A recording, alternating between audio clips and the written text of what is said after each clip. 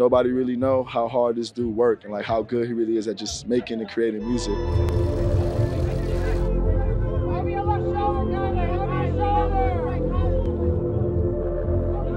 She's always She said no.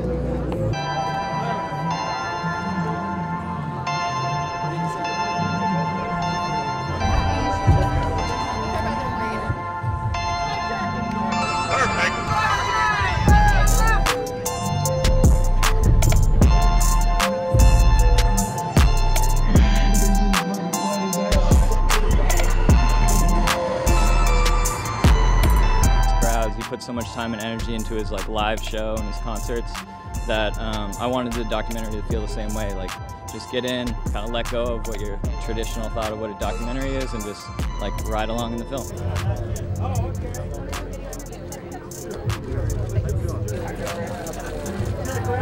His energy, if you ever seen him live, his energy is insane. I think that's what's going to be fun for the fans to see behind the scenes too, that he's not just like all the time, you know what I mean? And I resonate so much with this, and I'm so happy to be here, so excited to see the documentary. Look, Mom, I Can Fly. That's something every kid should say to their mom.